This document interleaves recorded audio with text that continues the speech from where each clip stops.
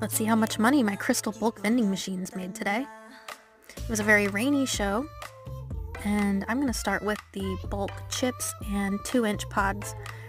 Here are the chips. Tray number 1, you can see the rain just dripping. Tray number 2, it had actually started downpouring right after this. And then this is for the 2-inch pods, which did the best out of all of the machines. In total, $16.05 came out of those machines. And then the crystal sticker machine, I left the key at home, so I had to open it at home.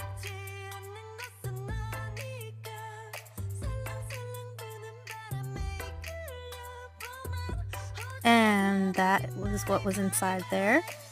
A total of $5, and that made a grand total of $21.05.